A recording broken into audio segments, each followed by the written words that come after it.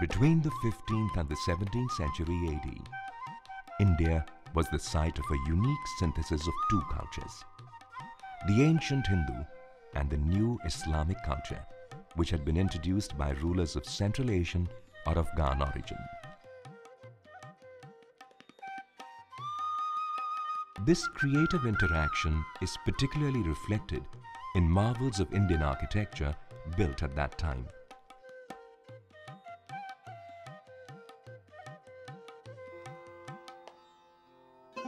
One of the places where this fusion flowered in a particularly vivid way is Hoshang Shah's tomb, built by Sultan Hoshang Shah in Mandu.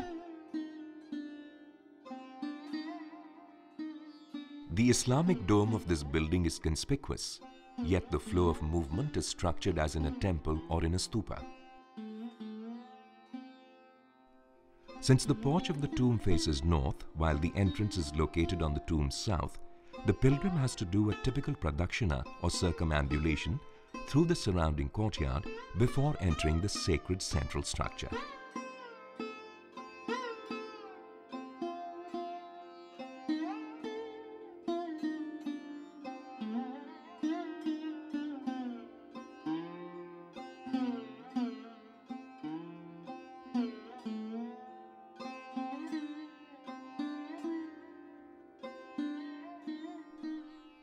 As if to underscore this fusion, the composition of the entrance combines the pointed Islamic arch with the ancient auspicious lotus motif of India.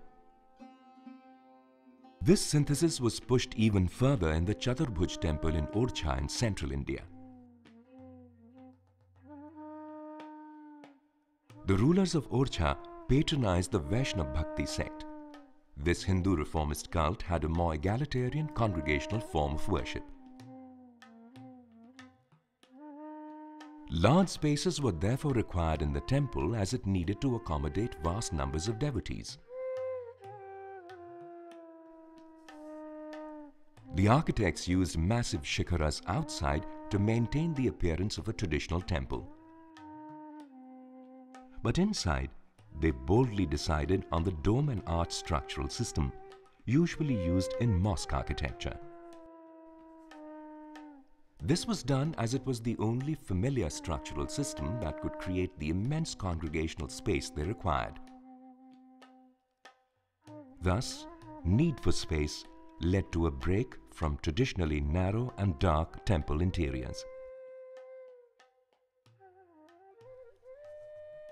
This demonstrates the open-minded and practical attitude prevalent during a period marked by the ascendance of the greatest of the Mughal emperors, Akbar.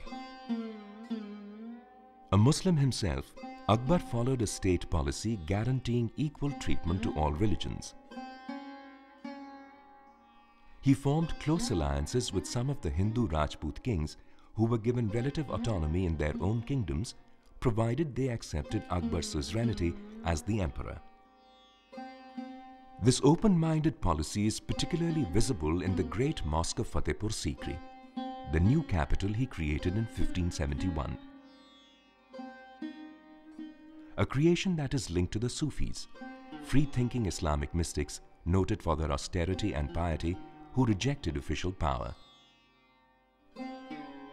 The story behind Fatehpur Sikri's creation, as popularized by Akbar's official chroniclers, is that Akbar, desperate for a long-awaited son, went one day to Sheikh Salim Chishti, a pious Sufi living in a hut at Sikri. The Sheikh prophesied that Akbar would be blessed with not one, but 3 sons. Soon Akbar's Rajput queen Jodhabai gave birth to the first son. This son, who later became Emperor Jahangir, was named Salim in homage to the Sheikh.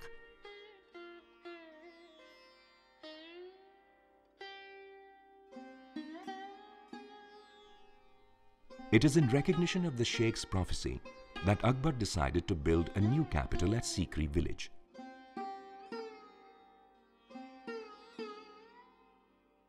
When Sheikh Salim Chishti died in 1571, Akbar built a magnificent tomb in his memory.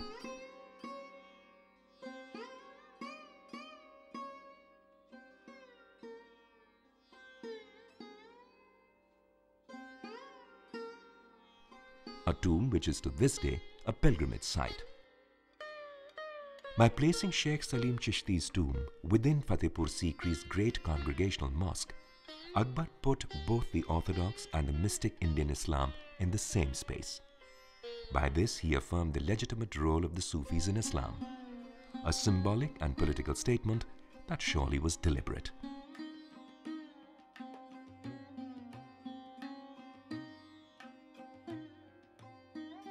The way the Jama Masjid's main prayer hall's roof has been covered is another political sign.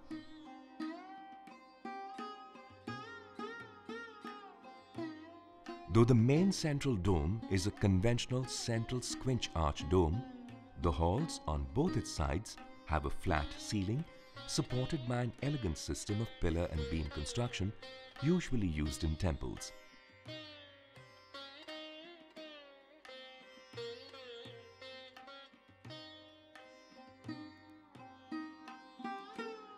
The spirit of open-minded creativity is further demonstrated by the way the unusual ribbed domes in the other two halls are supported by the unique and highly original corbelled pendatibs.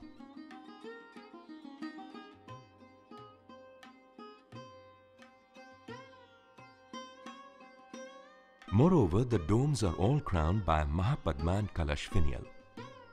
This traditional crowning element, often used in temple architecture, is actually a very practical waterproofing device.